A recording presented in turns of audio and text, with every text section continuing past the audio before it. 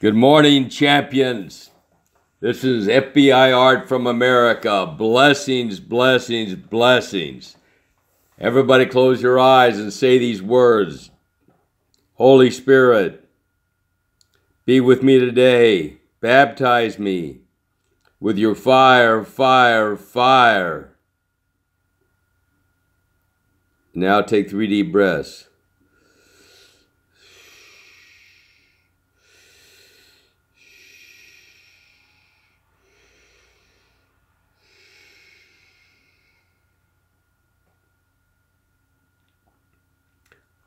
Why do I want to start that message out today? Because I'm going to give you an important message today that we need the Holy Spirit to walk with us, to feel His presence, to know that He is going to loose some things in you today, give you rebar in your back. The word comforter, one of the words of the comforter in the Old English word in the Bible in John 16, where it says the Holy Spirit is your comforter. The comfort He does, He makes you feel good. He does what He is, His presence. But He also gives you strength. He puts rebar in your back. That is with the Old English word. And the word comforter, the Holy Spirit represents power, right? Power or strength. Strength to go through difficult situations. Strength to defy temptation. Strength to stay in the battle when you want to run. The comforter is so important to give you rebar in your back. Say, I got the rebar in my back. I got the Holy Spirit. Now, this is important to listen to this message. And the name of this message is, I Knew You Would Come Back. Now, we're going to talk today about something that's really marked that I think is great as a Christian is staying committed. Never, ever, ever quitting. Good man gets up 7 times, not a perfect man. God does not say a perfect man is someone that never commits a sin. He said the man that gets up and repents and gets back up. And that's why He said David is a man after His own heart. David was not a sinless man, but David always came back and repented in Psalms 51. He says, Lord, I repent. You look at that. David was a repenting man, and that's what God says the man of his heart. Not a perfect man. All you perfect men up there, you're nothing but hypocrites because you're not perfect. You just like to everybody think you're perfect. We're not perfect. But a man that never, ever quits is a mark of a Christian to me. That I don't care how many times you fall down. So we want to talk about being committed today. And being committed today, we're going to need the Holy Ghost to do this. So we're going to ask the Holy Ghost to help us. And that's the secret of being committed and staying on fire for all your life. I'm 75 and I'm on fire, fire, fire right now because I have the Holy Spirit. And He has made me strong. If you want to reach your highest potential in your life, you're going to have to learn to stay committed. You're going to have to be committed when it's not really easy to do. That's where most people get in. Stay committed to your marriages. Stay committed to your church. Stay committed to your friends. Pastors and friends and your marriages, we blow it sometimes. We don't always say the right things. People don't always do the things that I want them to do. Sometimes they do things I don't think are good. But a committed person stays with a person all the time. You have to learn to be a committed person. If your pastor offends you, so what? Get back. Give him some grace. God wants to give you some grace too. If he dumped you every time that you screwed up, you'd be going to hell. No, God loves you and He's committed to you. He took you for better or worse. To death do you part. He was in a covenant with you. Just like you do a marriage. He doesn't get away from you because you're not. He is committed. God says in Isaiah 50, listen to this. This is how committed God is. And this is Jesus going to the cross in Isaiah 50. And He says to the Lord in Isaiah 50 verse 7. I'm going to read verse 6 first. I gave my back to the smiters and my cheeks to them that plucked off my hair. I hid not my face from shame and spitting. This is Jesus on the cross. Verse 7 says, the Lord will help me. Therefore, I will not be confounded. Therefore, I will set my face like flint. Set my face like flint. This is committed. And I know I shall not be ashamed. It was a tough thing to go through the cross. But Jesus, through all his life, he was committed. He set his mind like flint. He set that's a Christian, set your mind like flint. Before the problem comes, this is how you're going to act when the problem comes. When the devil attacks you, you're going to say, this is how I'm going to be. I will not back out. I will be this way. And you start saying this by the power of the Holy Spirit. Holy Spirit, help me. Holy Spirit, assist me in my life. Say this, Holy Spirit, help me. You got to stay committed in the long haul. Sometimes in marriages, it just doesn't seem to work out. I've been married 52 years, champions. It's like there was times in my life that my wife, she had an illness, thyroid out, and she went wacko for like 10 years. And I didn't know that. I thought she was just getting mean. But I was committed. You understand, I was committed all the time. It didn't matter to me how she acted because God told me, he said, go buy your wife a wedding ring. But the 10 years before that, I had kind of given up on my marriage. And God restored me back because I didn't act that great. And now she had her season where she was going wacko. And she put up with me when I was wacko because she was committed to me. And then I put up with her when she was crazy. But I looked at her and I said, I know that she loves me. How did I know she loves me? Because she stayed with me. She might have called me every stinking name in the book. You devil, you crazy man, I hate you, I hate you, I hate you. I'm going to get a lawyer, I'm going to divorce you. But I would say to her, look, honey, I'm the best thing ever happened to you, girl, and you wouldn't be that stupid to leave me. And that would make her go crazy wild. But then I would say to her, you're the best thing ever happened to me, too. God put you with me. You are my prize. Now, what do I mean by a prize? And I said, nobody steals my prize. And I've told you this before, is that in my marriage, and I 1 Samuel 17, where David was going to fight Goliath, he said, what will be given to the man who kills Goliath? And they said, you're not paying any taxes, and you get the king's daughter. You get to marry her. And he said, give me that guy. Give me that giant. I'm going to take him out. Because he set his mind on the prize. On the prize, not the problem. Not the problem. And he decided to go get his prize. And Goliath was as big as he was. Everybody was scared of him because they were looking at the problem. David was looking at the prize. So I look at my wife. I said, she's my prize. Nobody's going to steal me these. So the problems we had did not matter to me because I knew she was my prize. And my wife's this awesome lady. Awesome lady. Oh, man, she's awesome. And she's good looking, too. Yeah, she's a fine chick, man. I love her. But I had to stick to it. I had to commit myself to her because she was my prize. And I was going to stay with her no matter how she treated me. I used to tell her, I used to hide the .38 at night for those years because that was my gun in the house. And I'd hide it because I thought she was so mad at me, she's going to shoot me. But I used to tell her, I says, I love you, and I will never leave you or forsake you. And I don't care how mean you get to me. You understand this. I'm never going to leave you or forsake you. Oh, that would make her mad too.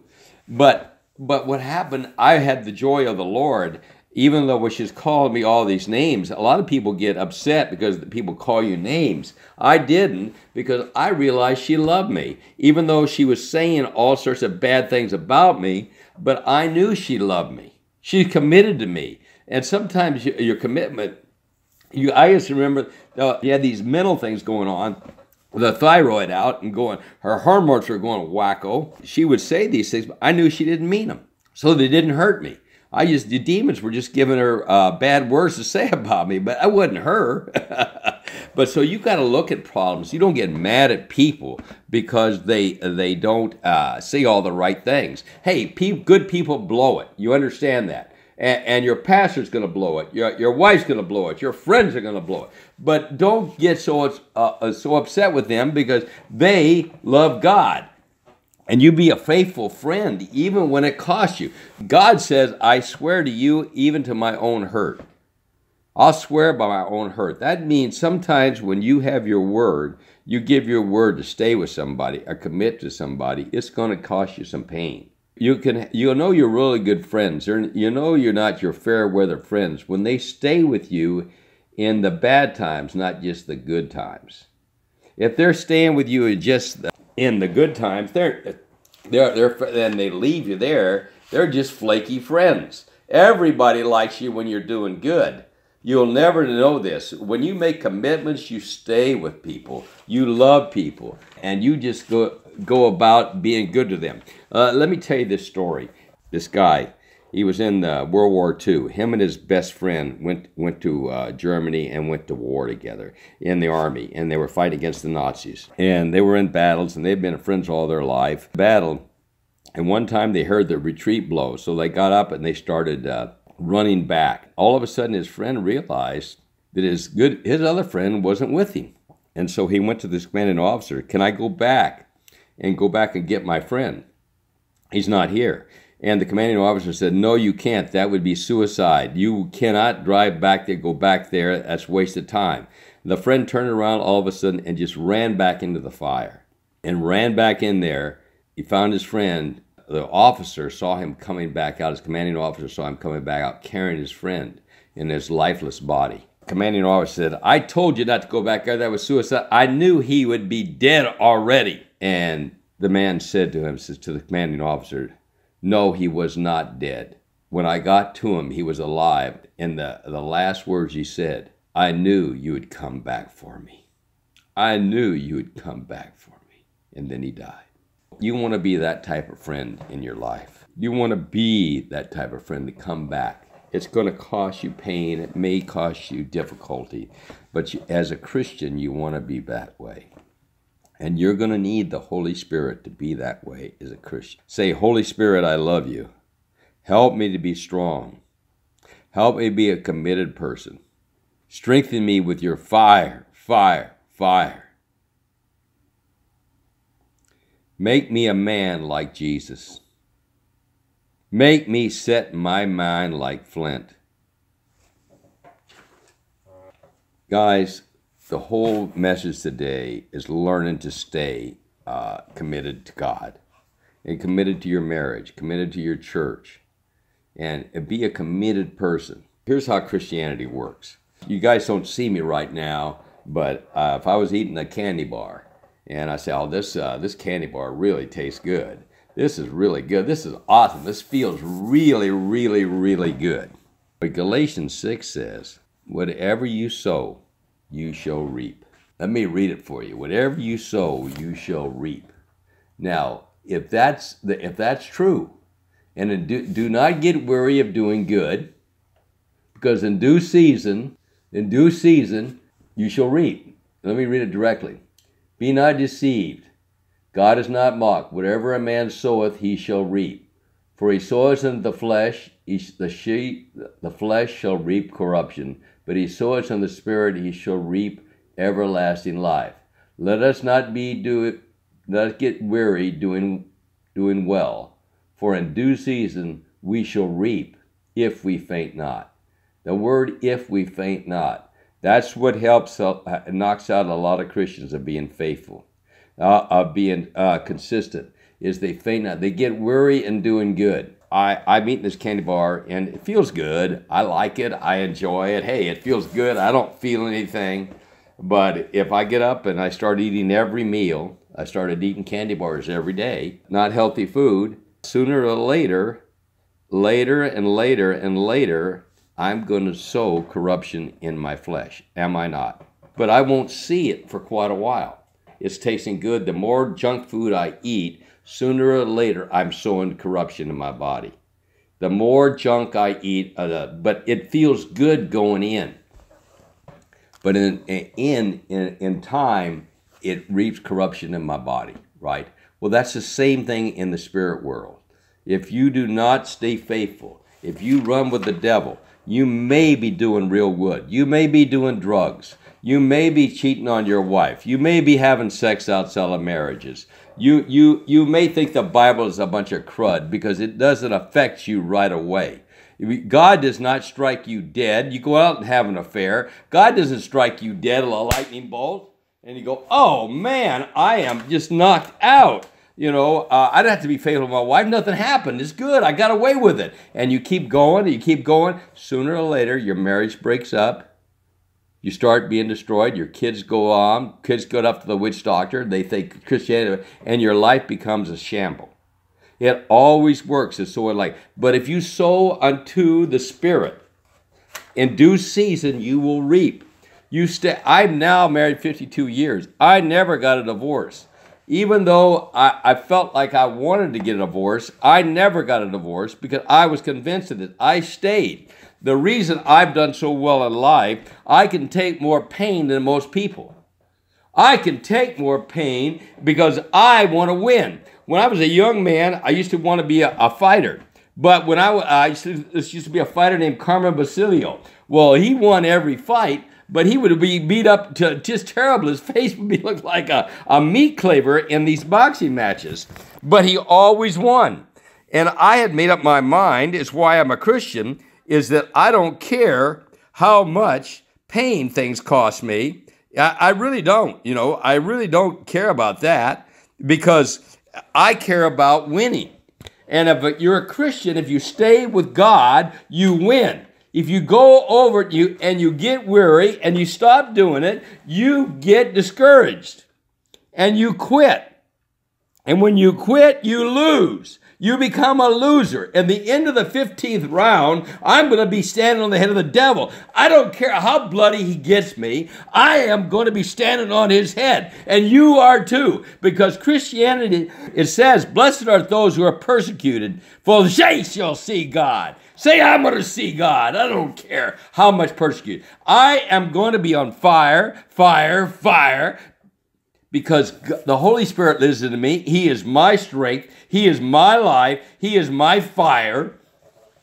And he's going to make me strong. He's going to give me the power to overcome the enemy, to stay committed. I cannot tell you Christianity is going to just be all rosy for you.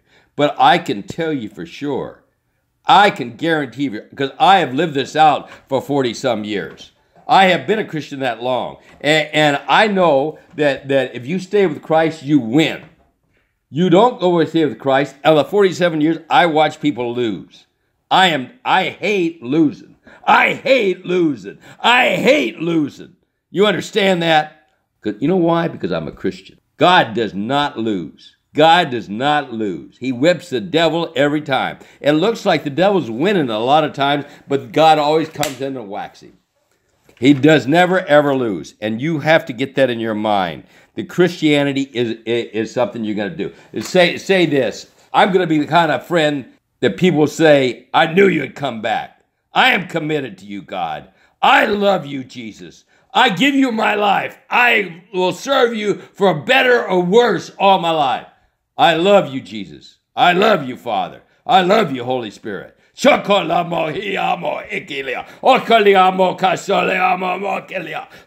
fire, fire. Hey guys, I gotta go. I love you. Blessings on you. Stay committed. Keep yourself fired up. Do not ever dream of quitting. Never ever quit. And Luke 18, Jesus said, men ought to pray and never ever quit. See you, champions.